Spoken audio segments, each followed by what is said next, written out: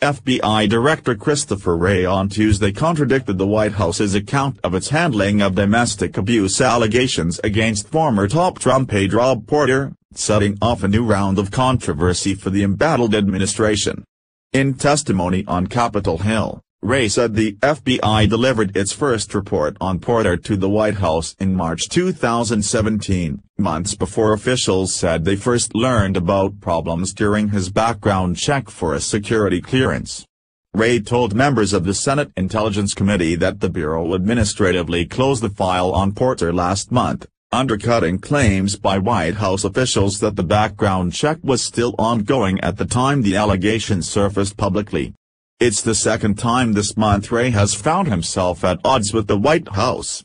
The FBI issued a statement warning of grave consequences if Trump approved the release of a congressional Republican memo related to the Russia investigation, but the president allowed it to become public anyway.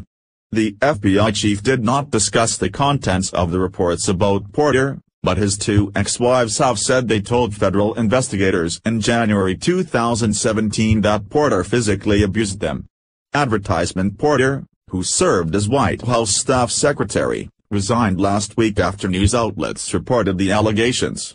One of his ex-wives said he bruised her eye and presented a photo as evidence. Porter denies any abuse occurred. Wray's testimony extended the Porter saga into a seventh day, frustrating officials who have struggled to move past it. The central problem for the White House is the shifting explanations of Porter's resignation.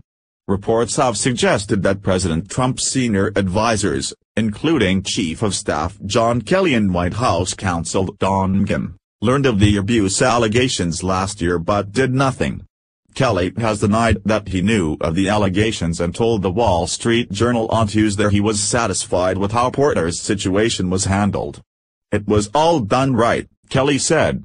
The controversy has also focused attention on the president's attitudes toward women, creating a political storm that could have wide-ranging consequences for the White House and the Republican Party in the midterm elections. Trump was asked twice on Tuesday if he has a message for victims of domestic abuse but declined to comment both times. That left Press Secretary Sarah Huckabee Sanders to field questions about who knew about the Porter allegations, when they found out about them and what was done about it. Sanders insisted that Wray's testimony did not contradict the White House's timeline, saying that the White House Personnel Office, which she said makes recommendations about security clearances, was still dealing with Porter's case. They had not made a final recommendation on adjudication to the White House because the process was still ongoing when Rob Porter resigned, Sanders said, reading from a prepared statement.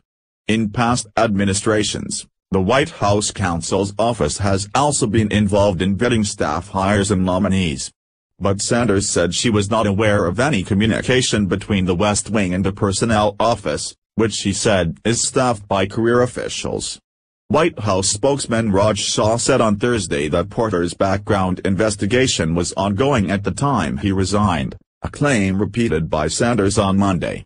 The White House had not received any specific papers regarding the completion of that background check, she said. On Tuesday, Sanders appeared to grow weary with the repeated questions about who in the White House knew about the accusations against Porter. "I can only give you the best information I have and that's my understanding," she said when asked to affirm that Kelly was not fully aware of the allegations until last week. She repeated a variation of that line on 4 occasions. Obviously, the press team is not going to be as read-in, maybe, as some other elements at any given moment on a variety of topics, but we relay the best and most accurate information that we have and we get those from those individuals, she said. Wray appeared to put the onus on the White House for allowing Porter to remain on staff despite the fact that the abuse allegations prevented him from gaining a full security clearance. "I am quite confident in this particular instance the FBI followed the established protocols," Wray said. He offered a clear timeline of the FBI's handling of Porter's background investigation.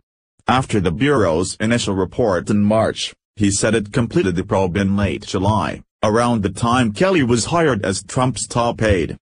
Soon thereafter we received request for follow-up inquiry and we did the follow-up and provided that information in November and then we administratively closed the file in January, Wray said. And then earlier this month, we received additional information, and we passed that on as well. Anthony Scaramucci, the bombastic former White House communications director whom Kelly forced out last summer, said the chief of staff must resign over the Porter controversy. Based on FBI testimony, WH Chief of Staff John Kelly almost certainly knew about credible allegations of domestic abuse against Rob Porter at least 6 months ago, then recently forced others to lie about that timeline, he tweeted. Inexcusable. Senator Ron Wyden, DR, who questioned Wray about Porter's background check, said the handling of the allegations does not reflect well on the entire White House. Remember, the White House until even a few days ago was saying we are still looking at all of this. And clearly the White House has not been straight with the American people on this point, and we've got to figure out why, he said. But some GOP critics of the White House's response said they don't want to see Kelly lose his job over it. Jen.